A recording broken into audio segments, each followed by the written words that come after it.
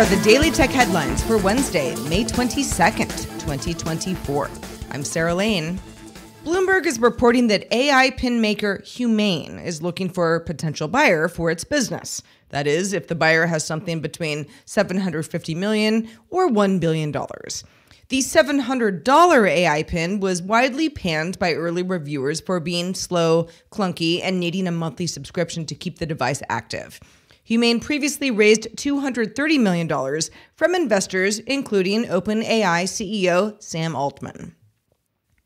CNBC sources say that Amazon's voice assistant, you know her name, I will not say it now, is getting a more conversational upgrade later this year. However, the company is also planning to charge a monthly subscription fee to offset the cost of the technology. This reportedly would not be part of Amazon's already $139 per year Prime offering, but the service price point hasn't been nailed down.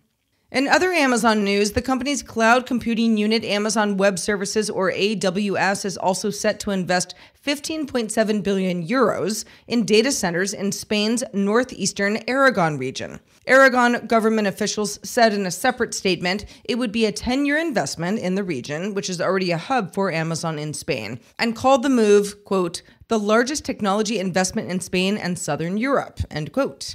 Amazon previously invested 2.5 billion euros into Spain back in 2021 and is predicting 17,500 new jobs in local companies per year through 2033.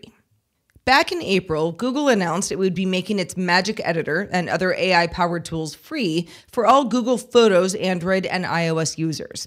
Pixel 8 and 8 Pro owners now have Magic Editor to move, resize, or erase parts of a photo, as well as apply contextual presets. Sky, golden hour, stylized.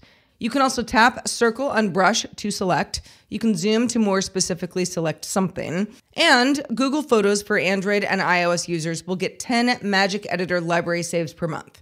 If you're a Google One Premium, 2+ terabytes per month plan, you have more, or you could just be a Pixel user. The EU Council has approved the EU AI Act, which means it will come into effect 20 days after getting published in the EU official journal. That should happen in the next couple of days. The act bans behavioral manipulation and things like social scoring. It's also regulating high-risk uses like biometrics and facial recognition, although it doesn't outright ban either of those. AI app developers will have to register their systems and meet risk and quality management obligations. Chatbots like ChatGPT are considered lighter risk and thus have fewer obligations.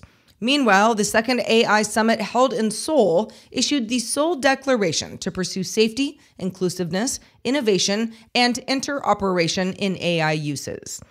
Spotify is going to look a little different starting today.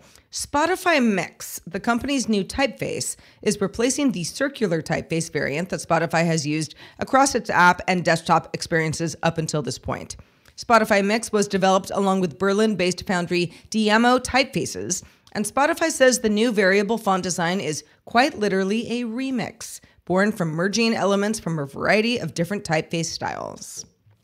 Volvo and autonomous driving company Aurora have announced their first production-ready self-driving truck based on Volvo's Class 8 semi-truck, the VNL. It runs on Aurora's Level 4 autonomous system. That means that the truck can operate without a human driving it. The truck also will be built in Volvo's Dublin, Virginia plant. The company plans to deploy 10 of the trucks this year, expanding to 100 in 2025. The UK Information Commissioner's Office, or ICO, is making inquiries with Microsoft about its new recall feature for Copilot Plus PCs. The ICO wants to understand the safeguards in place to protect user privacy. Recall can log all of your activity and then use the Copilot model to return answers about things that you've done.